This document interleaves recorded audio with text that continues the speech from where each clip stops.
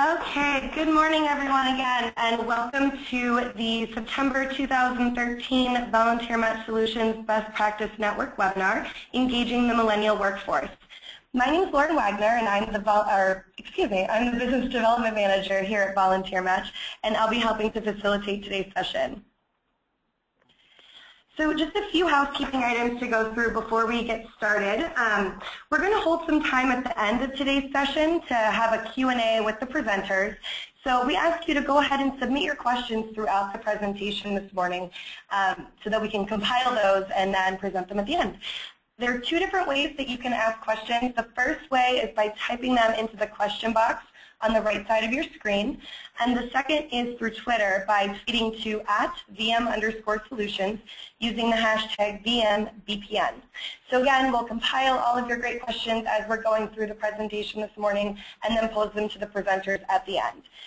Also, just a reminder that a copy of the slides from this morning's webinar, as well as a link to the recording, will be circulated after the event. So you will have all of this great information to refer back to afterwards.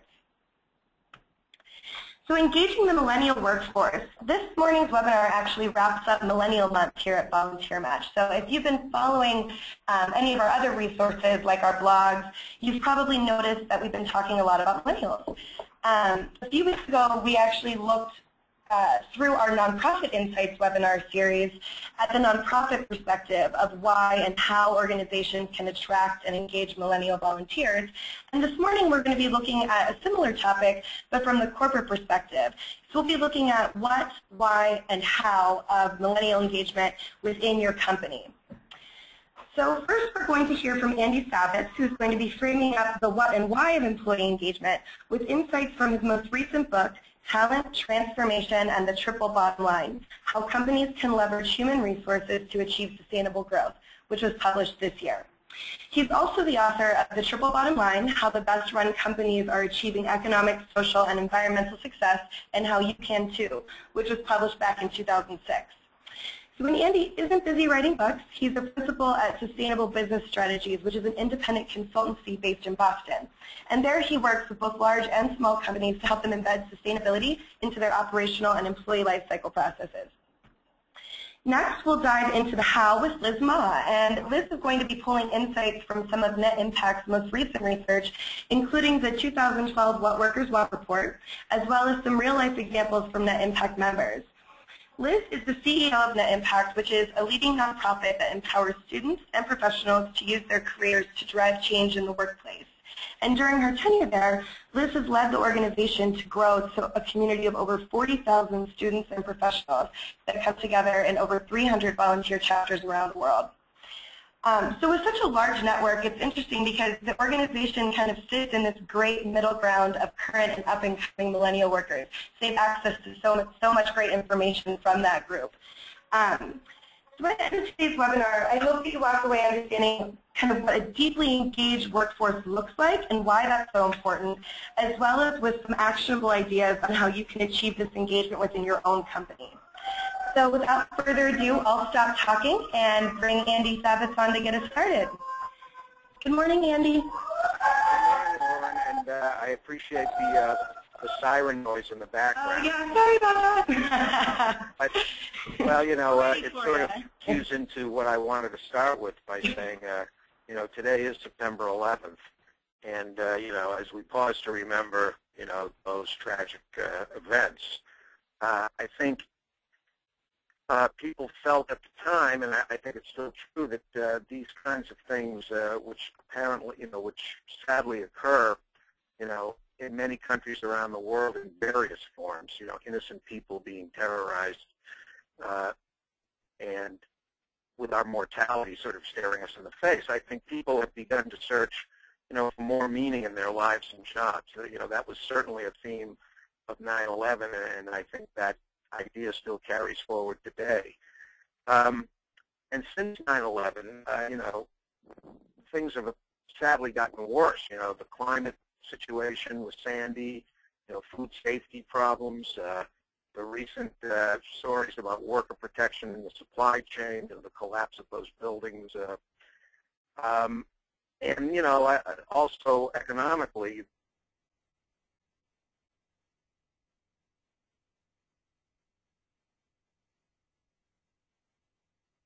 the gap has widened between the haves and economic have continued to sort of take center stage.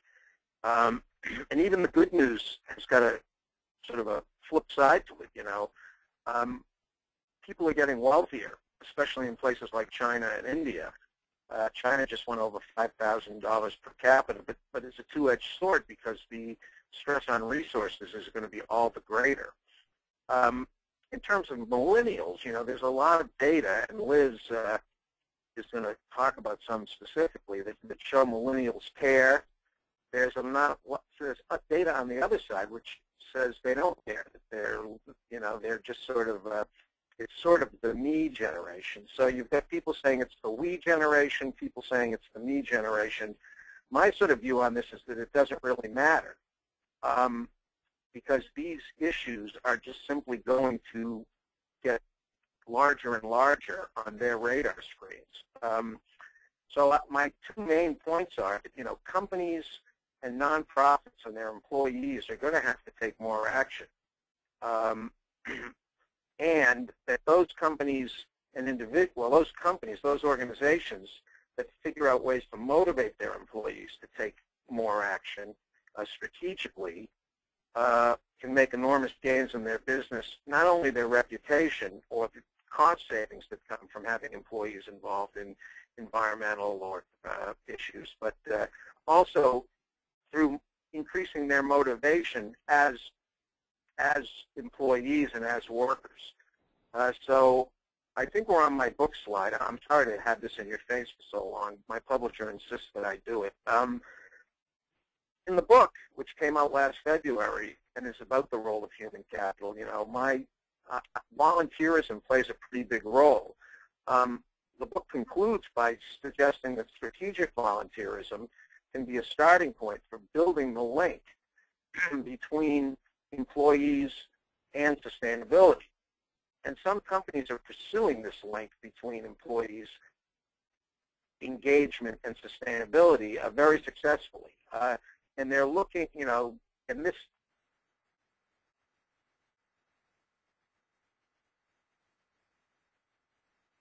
takes a lot of forms in the HR trying to ensure that their corporate values and their employee values are in alignment. You know, this is the Starbucks business model, basically. They look for employees that share their values because they understand that values are a very strong driving force in terms of employee motivation. So they're looking for baristas in particular, you know, who have been on the front lines in various causes and activities. So I'm getting a little bit ahead of myself. So Lauren, if we can go to the next slide, you know, just to make sure, you know, I'm going to sort of try and frame this a little. You know, this is the triple bottom line, which I'm sure most of you are familiar with. And I'm not going to belabor it, but it basically stands for the idea that companies are being measured, managed, and valued, not only on the basis of their economic performance, but also on the basis of their environmental and social performance. Could I have the next slide, please? So, you know, this is my contribution to the way of thinking about this, which I presented in my first book and is also used as a frame of reference in Talent Transformation of the Triple Bottom Line. You know, there's lots of definitions of sustainability, but I think most people get this idea that, you know, to the extent that companies and organizations find the overlap between what they're trying to accomplish business-wise or organizationally and the interest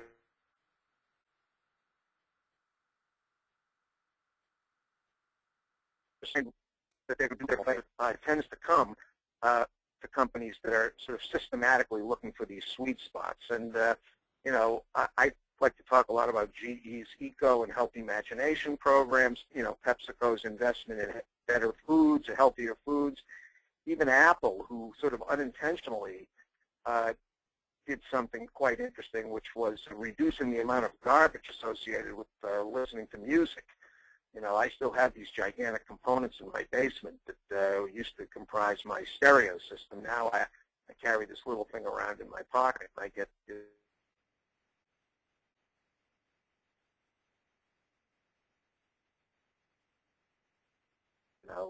same music and in just as good quality, and, less physical things. And 3M's a good example of a pollution prevention program. So can I get the next slide? So this is a fairly complicated view of what Liz and I and others in the sustainability movement have been trying to get across the businesses, which is essentially that there's a relationship between things in the community and their engagement in the company. And by engagement, I mean not participation, but I mean motivation and loyalty. And so you get benefits in two ways, really, from these employees who are involved. One, there are direct business results, and those are listed, and you'll get a copy of the slide, so I won't belabor them. And the second is indirectly through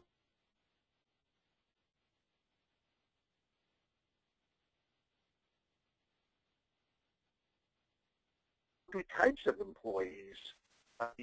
Just participating employees, those who are involved in volunteer efforts, but also, interestingly, and potentially more importantly, the increased engagement of bystander employees, employees who aren't involved, but who are motivated by the fact that others are. And that's just a phenomenon that we see all the time. One of my favorite volunteering stories, which is in the book, and some of you may be familiar with this, is, when Timberland employees, they were leaving, one of them asked one of the other volunteers who were there full time, what do you need? And the guy said, well, we need boots. And at that point, 200 Timberland employees who were about to board buses to go back to the airport, just took off their boots and gave them to this person who was coordinating, some of the relief efforts. And, this was an incredibly motivational event for the company. And I think even for people who just read about it. So, there is this notion, I think, that not everyone needs to be involved, but what needs to happen is that the efforts of people who are involved need to be sort of communicated and shared with others. So, can I get the next slide? Just to sort of reinforce what we're talking about when we talk about employee engagement, I use it not to mean participation, but more in the sense of the HR meaning, which means, and it gets measured in these annual surveys, how to motivate employees, how much loyalty do they have to the organization and its goals, and what's their level of commitment. And of course, this is a two-way street. Engagement actually evolved from the idea of job satisfaction. A lot of people were very satisfied with their jobs, in fact, because they weren't called on to put in a lot of effort. So companies and organizations used to measure job satisfaction. Now they measure employee engagement. Can we get the next slide, please? Lauren? Yeah. So, here's an example of employee engagement. I mean, you've got, people who are sort of, motivated and see a higher purpose in what they do, tend to put out more effort. And there's plenty of data about this. And companies are starting to measure the relationship between participating in, volunteerism or bringing environmental or social issues, into your job, and the relationship to engagement. And engagement, produces better business results. So that's, in some sense, how I have framed the issue, and there are a number of examples in the book. One of my favorites, can we get the next slide?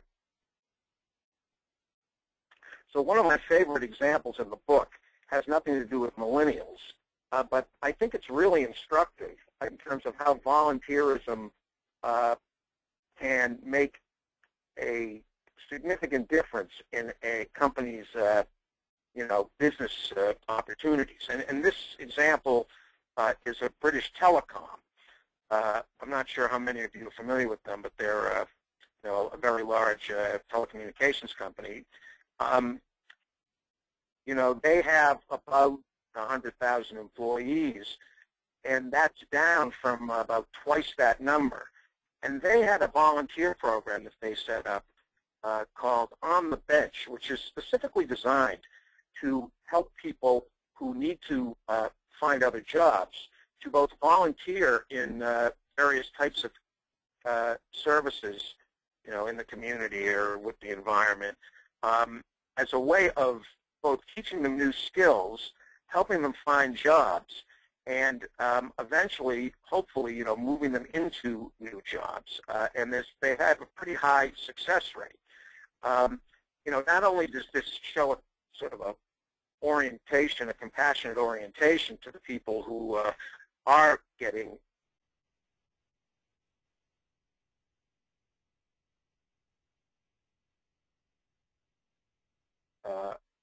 laid off in these situations, but because it shows a sort of a caring, there's a lot of benefits to this, not only to the organizations that get the volunteers, but obviously also to the company and to the sort of way that employees feel about the company. And there's a bunch of lessons in this for millennial volunteerism, or really any age cohort. The interesting ones, I think, is that the company tries to match workers to, they make a very concerted effort to match workers to organizations where there are shared interests or potentially shared skill sets, and where there can be a sort of an exchange of knowledge and expertise between the organization and the workers in question. Another sort of different kind of example of a volunteer program that I think may be extremely effective is Walmart's My Sustainability Plan. Walmart is asking its workers to voluntarily create sustainability plans, which interestingly don't focus on the job, but focus on what they're doing in their quote-unquote personal lives, whether it be in their homes or in their communities. And to report back, to the company about what they're doing. And they've got thousands of people now in the company that are doing this. And the theory behind it is that the employees that volunteer and do this My Sustainability Plan program will eventually, get the relationship between things they're doing in their personal life and things they could be doing in their work life. And one of the phenomena I think that this program sort of demonstrates is a breakdown between people's personal lives and their work lives. A lot of people find this regrettable, but it's sort of inevitable. People work at home more and more, so they bring their work home, and they also bring their personal lives to work, in their pockets.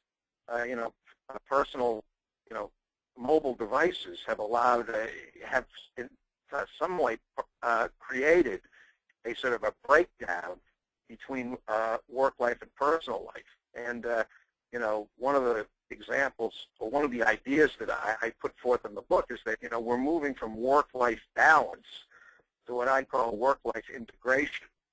And one of the interesting aspects of this, I think, is a value shift or a value integration between organizations and employees, such that organizations have values, and many of them are trying to inculcate sustainability-based values into their workforce.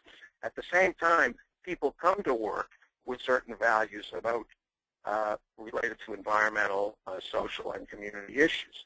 And so there's, I think, going to be more and more of an integration of these values, and to some degree a sort of a synergistic impact between what organizations are trying to advance and what individuals bring to work. This is, I think, especially true in the millennial generation, where people are simply not used to checking their values at the door, much less their music selections or, their Facebook pages. And values alignment can be a very powerful motivator. Again, I think Starbucks is the sort of the best example of this. And I'm running out of time, so I won't belabor the Starbucks example. But trust me when I tell you that motivating their baristas and their employees is central to their whole business model. When you go on the Starbucks hiring website, you see a lot about fair trade, ethical sourcing of coffee, community-based issues, this program where they're trying to raise money and lend it to local small businesses. And these are the kinds of values that attract people that Starbucks is looking for and that keep them motivated, behind the counter. So with that, I just want to say that, organizations like VolunteerMatch and what they're offering in terms of VolunteerMatch solutions, I think is a very important aspect of sustainability. I'm very happy to be on the panel with Liz, who, is really a visionary and a leader in this space. Net impact, it's really, the growth of that organization and the inspiration that it brings to the members and the members in turn to the companies, I think, is really unbelievable. And it shows the relationship between personal and organizational efforts. So I think I'll turn it back over to Lauren, I guess, and then we'll hear from Liz, who's got a lot more sort of specific data about how this is working within her organization.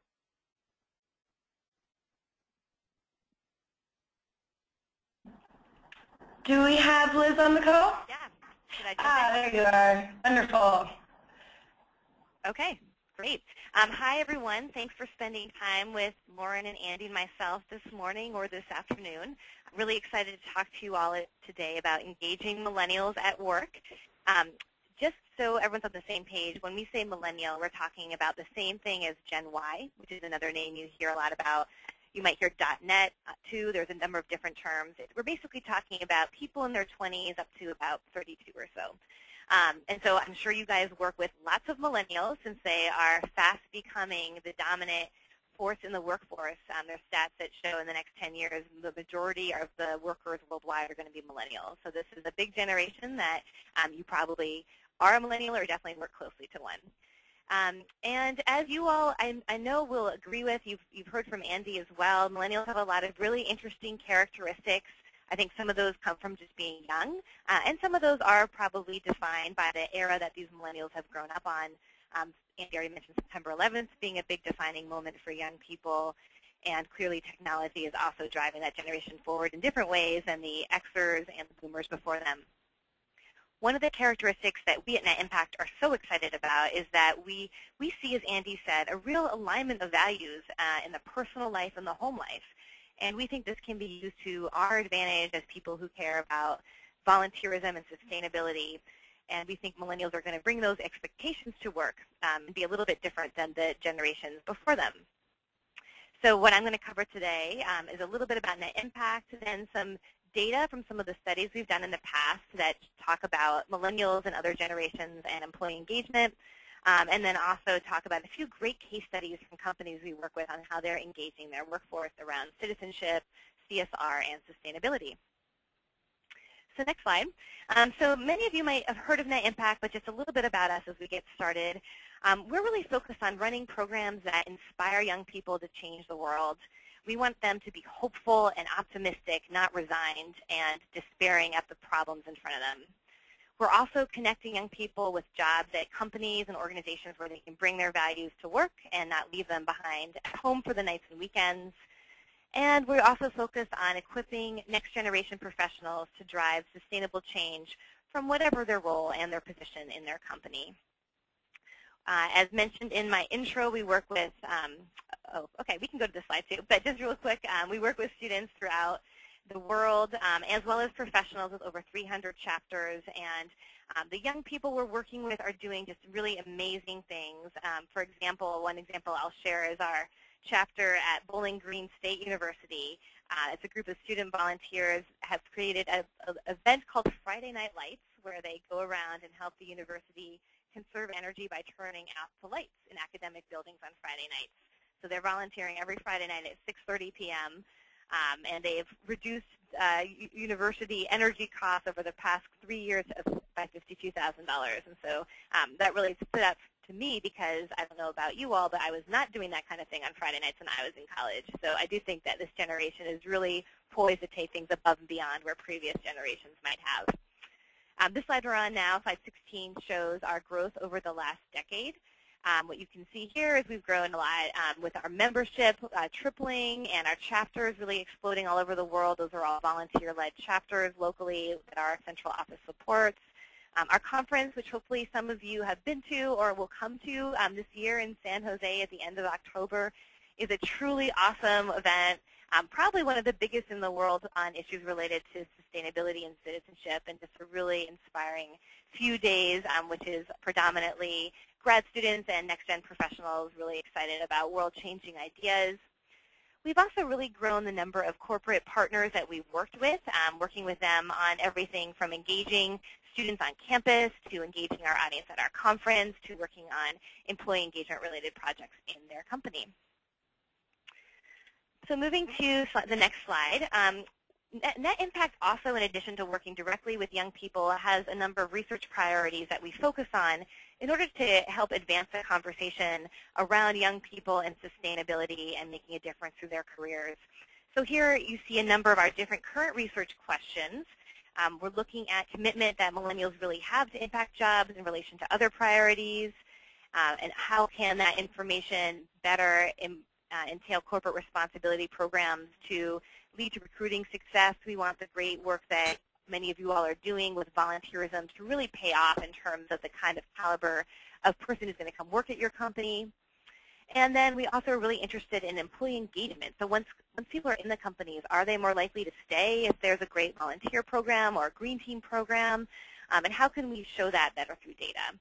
So we have some data I'm about to share with you, and then we have other open research questions that we're hoping to work on over the next year. And I would especially love to hear from those on the phone if they're interested in engaging in what those research projects might look like, or willing to partner with us and let us survey people at your company as well. So please keep that in mind. Let's go to the next slide. This slide is from our What Workers Want report that is on our website, and I would highly suggest that you check it out. If you can't find it, send me an email. It was released last spring. But I'm just going to show a few highlights from this, one of which is that in surveying college and grad students throughout the country, the majority say that not only do they want to make a social or environmental impact through their work, they actually expect this. This is the new normal. They think that they're going to be able to come to work and bring their values to work and be able to make a change. One thing that we thought was interesting was that there was a little bit of split here between young people from students who thought they would do this immediately in the next 5 years, and others who think they might sort of postpone that to later in life. So for us at Net Impact, we think they should all be doing this in the next 5 years and figure out how to work at companies that are going to let them volunteer and make a difference. And so we're interested in poking a little bit more into those data points and figuring out why people think that they might want to wait until later. Let's go to the next slide. A more recent study we did just last fall, we surveyed, this was just MBA students, not just Net Impact members, but broader MBA students in our universities that we serve. Hundreds of universities were surveyed for this data. And as you can see, 85% said they would take a 15% pay cut to work for an organization whose values match their own. So I know when I was in business school now over 10 years ago, this number probably would have been more like 20%. So we have seen a huge increase in MBAs and other kinds of grad students who are excited about working where they feel like their values are going to be recognized and they can make that more part of their experience in their day job. The next data talks about current employees, and gosh, I really wish I had read Andy's book before we did this survey, because we did survey on employee satisfaction, and I think his point that satisfaction is not as powerful as engagement is a really good one. So you can take this data as you will, but I still think it's fairly positive and interesting to note. So we asked people how satisfied they were with their current job. This was people in their 20s, but also Xers and Boomers, so this was the workforce across the board. And as you can see on the slide here, half of those who said that they are making a positive social and environmental impact at their work are very satisfied with their jobs. And then 26% of those who do not have an opportunity to make this kind of difference at work are satisfied, very satisfied. So it's almost 2 to 1 in terms of the high level of satisfaction with their work comparing employees who feel like they do have an opportunity to drive positive social and environmental change at work and those who don't. Just drilling down into that data a little bit more, what you can see here is the blue bars are people who have done the activities on the left. So, for example, the first one is about 45% of these employees who have volunteered with their company or coworkers are very satisfied, compared to 30% who have not volunteered. So again, digging down into all this data, employees who are volunteered are more satisfied, who worked on products or services with social and environmental impact, who've contributed to green teams, and who provided input into corporate responsibility efforts as well. So there has been a lot in the media about millennials, and I'm sure that you have seen a lot of it. Some of it is very positive, as Andy mentioned. For example, they have been called technologically brilliant, very diverse, highly social, very optimistic, and very interested in world change, and really interested in social and environmental activities. At the same time, there have been other traits that have been surfaced that are perhaps a little bit less positive. They have a short attention span. They are perhaps a little bit focused on themselves, as this Time magazine pointed out. They might be a little bit too empowered for other people's tastes. But whatever your personal opinions or confusions are about this generation, I know you agree that they're critical to figure out how to best engage as employees as well as, of course, customers. And what we at Net Impact have been focused on is really looking at the best ways to do that in our corporate partners. One of the things that we think are that there are a lot of similarities between nurturing this next generation of millennials and growing a garden. Both will take cultivation and patience and trial and error.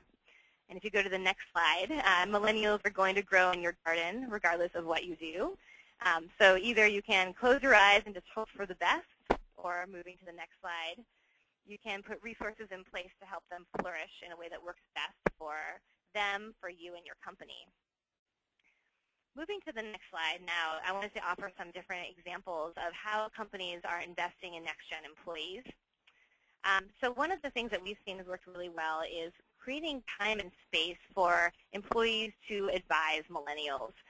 So as one example, at Patagonia, they have a sustainability department that works on both environmental and social issues, and they really see themselves as internal consultants. So they'll have passionate young employees come to them and say, hey, we have this idea, but we have no idea how to do that. And the employees in the CSR department will help hook them up with answers via their own internal knowledge or through a network of contacts. A similar example on mentorship is from AT&T. What they've done there is created a mentorship circle for millennials and older mentors. This is based on an online platform so that one older mentor can work with several different mentees, often in different locations, and share thoughts and advice.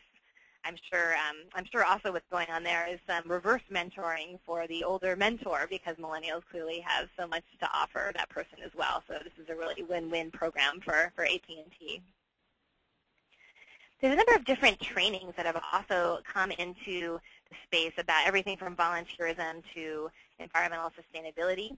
Net Impact has our own, which we call our Impact Workshop, which is a short workshop really designed for young employees to understand basics of communication and forming teams and project management. Be happy to talk to anyone on the phone about that workshop and how you can bring it to your company. There's been other examples we've heard, and I'm sure people on the phone have used some as well. Johnson & Johnson, I know, offers a certification to employees that's open to the entire company. That one's a little more based on environmental sustainability, I believe, but it's been a great success for them, entirely online and interactive, and employees have really enjoyed getting a formal certification to add to their belt through their company there. So job swaps, I think, are something really innovative and new that I've heard a number of companies do in recent years as well. Intel, for example, has a pilot program where they have carved out 20% of time 20% jobs and core business units have signed up to host them. So this isn't in the CSR department, but it might be in the IT department. Employees all over the company will apply to these 20% projects after getting permission from their manager and ask to spend 20% of their time on some kind of citizenship or sustainability project related to that department. So for IT, for example, the position that they opened is focused on paper use reduction. That program was just in pilot stage last year, and they tell me that it's gone really well, and they're hoping to roll it out to more business units in the next year. So seed funding is another example of a way a number of companies are trying to inspire and empower their younger employees to get projects done. Intel has a seed funding program as well. 3M talked to me recently about what they are calling a sustainability power pitch, which they told me was a cross between Shark Tank and American Idol. And I haven't seen Shark Tank, but maybe someone on the phone has and can share later in the comment section what that's like. But what they do is they have challenged their community to give pitch ideas for what kinds of projects or what kind of products they should be doing next in terms of social and environmental impact. They have a panel of judges, and the employees are going to be able to vote, of course, by text message on which project or product they think should be funding to go forward. So I want to offer a couple more case studies on some companies that have really gotten creative with how they've been engaging their millennial employees at the office. Some of these are more environmental than volunteer, but I think they have lessons that can be drawn from people who are focused on volunteering as well. So here on slide 26, these photos are of employees at Levi's who recently, last spring, participated in the company's Go Waterless Challenge. Perhaps you've seen or heard of their Go Waterless denim products, which they've launched in the store. Water is a huge priority for Levi's, and they are trying to identify ways that they can reduce the water footprint of their product. As they've done different life cycle assessments, they've noticed that most of the water use actually comes not from the manufacturing of jeans, but after the jeans have landed in the consumer's home and consumers wash their jeans. So in response to that, Levi's decided to do a major campaign to ask folks to wash their jeans a little bit less and do better to engage with that than their actual employees. So they challenged employees to wear the exact same pair of jeans for 5 days without washing the jeans. And if you can look in the pictures, you might see a little white circle on two of the male's belt buckle. And what that is a sponge. So that's to know if they cheated or not. Because, of course, if you wash your jeans with a sponge, it's going to inflate. So employees love this. They sent in pictures of themselves every day via Instagram, and thus were sharing their progress with their social networks as well. Employees were judged not just on their ability to wear the same pair of jeans for 5 days in a row, which, frankly, I don't know if I could do, but they also were judged on their fashion sense. So it became a really great fashion contest as well. This was a really big hit on social media for the employees. They had over 10,000 views of over 5,000 images that were submitted by employees, and there were different folks who were judged by the Levi's high product design fashion people, and the winners were enabled to give a grant to a nonprofit of their choice. So again, a really fun way to engage employees on something that was very personal. Can't get more personal than the clothes you wear. It took advantage of their own technology tools and social networks, and also was really fitting with the fun spirit of the Levi's company too. So the next example on this side is Patagonia, which really takes volunteerism to the next level. They offer employees 2 months to go volunteer at the organization of their choice. And that might seem like a really long time. I mean, I know none of us want to lose our employees for 2 months. But what they told me is the employees come back so incredibly motivated and refreshed and energized that even when they decided to reevaluate the program, it was the managers who said, no, no, no, keep letting my employees do this. We love the way it really engages employees with our company and brings them back full of passion and new ideas for our environmental initiatives and for our company as a whole. So even something that amazing with 2 months of volunteer time can have positive payoff for the company as well. My final example on the next slide is from Unilever Australia.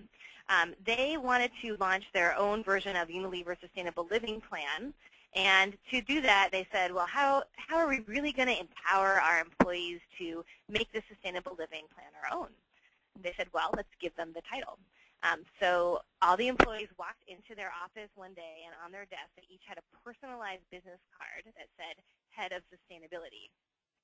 In addition, they put these great posters up all around the office, including one of the receptionists right by the reception desk, so that all the visitors to their office would come in and they would say, hey, you're the head of sustainability, what does that mean? So clearly, that was a really amazing way to make everyone feel personal empowerment and personal engagement with their sustainability plan. They followed this up with more meaty resources as well. They had big meetings with the leadership. They had a sustainability kit that they put together and trainings as well. And so they were able to make this definitely a big part of the employee experience for that year. They tell me that this is still a part of the vernacular at their office, where they'll overhear employees saying, oh, well, I'm the new head of the sustainability, so as that, here's what I would do about that particular problem. So that was a really neat example of how to really give voice to the company, to the employees around social and environmental issues. So just in wrap-up, and then I'm excited to hear your questions and comments at the end about how you've been engaging your millennial employees. Millennials, really want to be engaged. I'm sure that you know that. I'm sure they are hounding you for opportunities to be engaged. And I think that they want this to be a part of their work life, not necessarily because they're nicer or more compassionate than us older folks, but because the magnitude of what they're faced with in their future is really scary if you think about it. I'll never forget the millennial staff person that we had who came into me one day and told me that she wakes up in the middle of the night worried about the world. So, when I was 23, I wasn't worried about that in the middle of the night. And I think that this generation, with the different kinds of issues and the inequality and climate change, have a really, really hard time in front of them. So in order to sort of go forward, they really need to feel like the opportunity to make a difference is integrated into their everyday job, and they will be filled with pride in themselves and their companies and stay longer and be more engaged if that becomes a possibility. I know it's not easy. I often hear from folks like you that, oh my gosh, I just don't have time. How can I possibly add another big employee engagement project to my list? But I think it is critical for all of us to take time to get these millennials started and to help them succeed. If you want to go back to my beautiful flower example a few slides ago, flowers don't grow by themselves. At least not, nice flowers you really want in your garden. They're going to need the right soil and conditions and gardener, and that's what all of our job is. Who are Xers and Boomers a little bit ahead of this next generation. We need to help cultivate these millennials to be sustainability advocates, and that will be far worth it for all of us as well as for them. So thanks, and I think, Lauren, we're open for questions now. Great, thanks so much. So we have a few questions that came in from the audience as we were going through, and since we have Liz fresh and ready to talk, we'll start with one for you. So one of the questions we got about the What Workers Want research was surrounding whether the research looked at whether millennials prefer or have any kind of feelings about monetary giving versus volunteerism, and if any of those kind of differences came up. And if not, if you do have any insights into preferences in the millennial generation around monetary versus volunteerism. Yeah. So What Workers Want, we have a great executive summary on our website, and we have a great infographic as well. I'm happy to send those out to people. My email was on the last slide, so it'll come through in the presentation. But yes, we did ask that question, and we found that millennials do prefer to volunteer over give money. We actually have data for the Xers and the Boomers as well, so if that person wants to email me, I can point you to the exact data we have on millennials and their preference for volunteering versus donations of money. Great. Thank you. Yeah, and just to remind everybody, you will be getting a copy of the slides, so and Liz's information is in there as well as Andy's. So if you have any questions directly for either of the presenters, you can also follow up with them. And I also forgot to mention again that you can still ask her questions. We have a few minutes to go through them. So if you have any more that you'd like to submit, you can submit them through the question box or through Twitter. And we'll make sure to try to get to those. Anything we don't get to as well, we'll make sure to send to the presenters afterwards. So the next question is actually for both Andy and Liz. So you both brought up kind of this idea of tapping into the values of your employees. So, you know, with the fact that there's kind of less of a line between, okay, well, my values at home are different than my values at work. You know, Andy talked about it with the work-life integration. Liz, you talked about it with, you know, your stats about how millennials expect to make a difference at work. And so with kind of the diverse nature of millennials and that group, how or what would be kind of the best way to tap into such a varied set of values and to make sure that you're kind of allowing all of your employees to engage their own passions and own values while they're at work? Well, I don't know. Go ahead. I have a good example from PricewaterhouseCoopers, where I was a partner for a number of years. I think they're doing a fabulous job at this. And one of the things they started doing was when they went to job fairs, and you know they have to hire several thousand young, newly trained accountants every year. They stopped giving out rubber balls and little knickknacks that said PwC, and instead they asked everybody who came to the booth what was their favorite charity, and they would donate $5 on behalf of that individual to the organization of their choice, which gave them a lot of insight into what kind of volunteer programs to set up and what kind of charitable giving to do, both as an organization. And then if some of these people joined the firm, they had a running start on knowing how to design programs that spoke to their interests. Yeah, that's a great example. Yeah, I would just add to that there are a number of companies who've had a lot of success with enabling employees to give out small grants to nonprofits of their choice, so whether it's by all employees voting or some sort of smaller, more engaged committee, but that's worked really well for a number of companies to sort of carving off some of that foundation money for direct employee decision making. Great. Yeah, I love those examples. I love the PricewaterhouseCoopers example where you're actually getting them engaged while, or getting them participating and engaged while actually learning more about what they're interested in. That's great.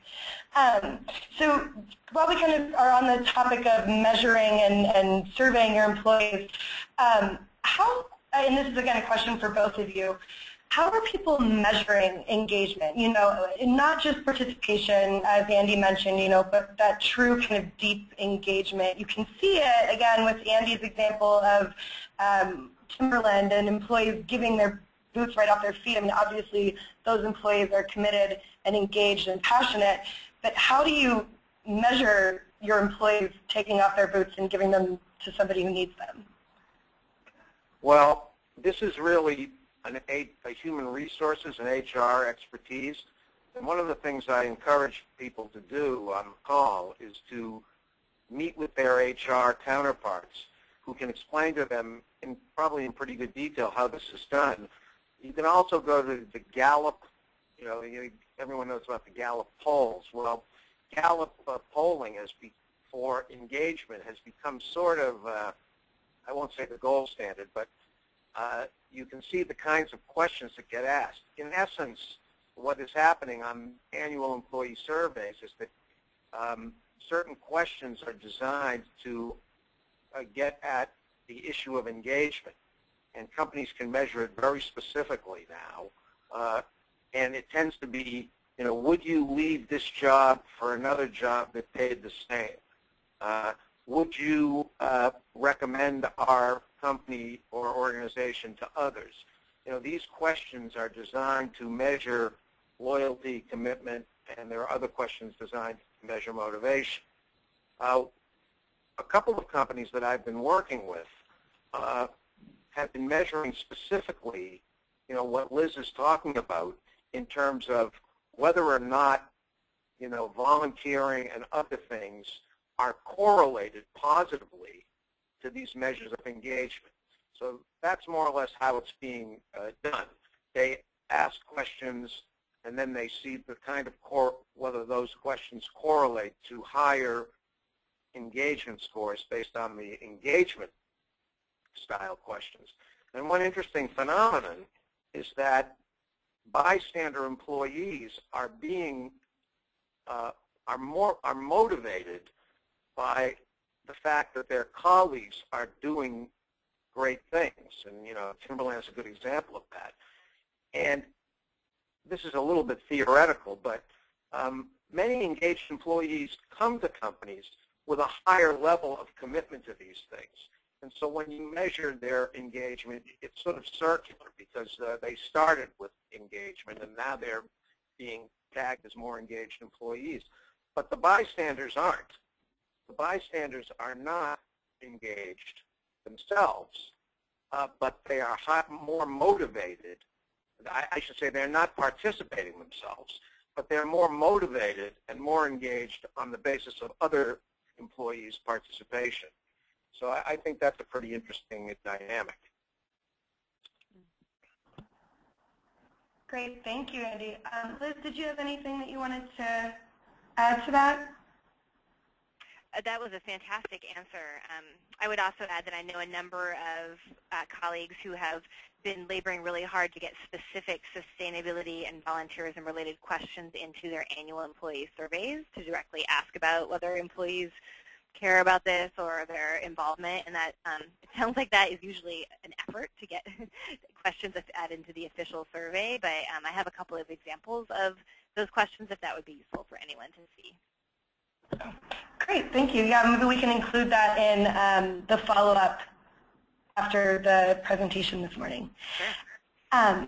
So we have a few more minutes left, and I always like to kind of end things with a final thought. So Andy and Liz, if each of you could offer kind of your final thought for people to walk away with, or the most important kind of piece of information that you'd want people to leave the webinar with this morning. Well, I'll go first because Liz usually has much more practical advice than I do and is more directly connected to this. But I think my takeaway would be that those who are involved in the volunteer programs of their companies should really coordinate with their human resource counterparts to understand whether and how volunteering in all its forms is related to this idea of commitment, loyalty, and motivation, because that really can show a business case for this. Because if you have a more highly motivated workforce because of your efforts, that translates into higher customer satisfaction, higher productivity, less absenteeism, reduced hiring costs because your engaged employees are helping you find other good people. There's tremendous amounts of hard and soft business benefits that come from increased employee engagement.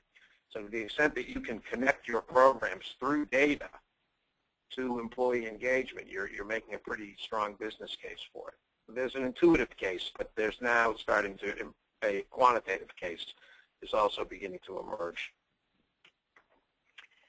Yeah, and I will say that Andy's book is a great primer if you haven't worked much with HR to get you familiar with the concepts and the kinds of examples and themes you could bring. So keep that in mind.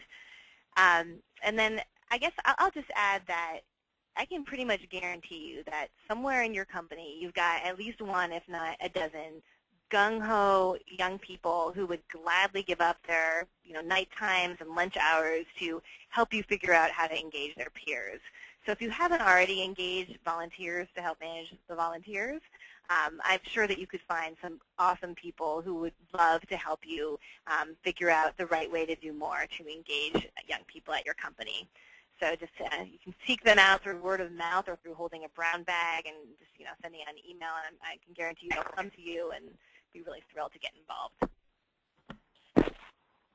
Wonderful. Thank you both so much for the final thoughts. Just to kind of pull a little bit off of what Andy was saying, I always found it interesting. I've been with VolunteerMatch for 4 years, and for the first 3, almost, and through now, I mean, recently is just the time I'm starting to see it pick up. But I've always been, or I was always kind of surprised that the volunteer programs sat more in, a marketing or solely public affairs or community relations department with little, if any, kind of crossover into HR. And I'm seeing a lot more of the people that I'm speaking with being part of this HR or part of an HR function, because people are really starting to see how having these type of engagement programs really does benefit your company from a human resources perspective in attracting and retaining that talent. So it's nice to kind of continue to see that kind of coming to light with people and being talked about. So it's great. So I think we're just about up with the hour this morning, but I wanted to, first of all, thank everybody for being on the call, and thank you to Andy and Liz for sharing your insights and your research with us. There are definitely other ways, aside from our webinars, that you can stay informed and up to date with kind of the most recent trends in CSR and volunteering on our blog, volunteering@csr.org. You can follow us on Twitter at VM_solutions. And I would also encourage people to sign up for our monthly Good Companies newsletter, which you can sign up for on our blog. And the last thing I'll leave you with is the save the date for the October Best Practice Network webinar, where we'll be talking about skills-based volunteerism with Danielle Hawley from Common Impact and Laura Hamry from Fidelity Investments. So that registration is up and ready to go, and we hope to see you all again in October. So thanks again to Andy and Liz, and we'll talk to you all soon. Thank you. Our pleasure. Thank you so much. Bye. Bye.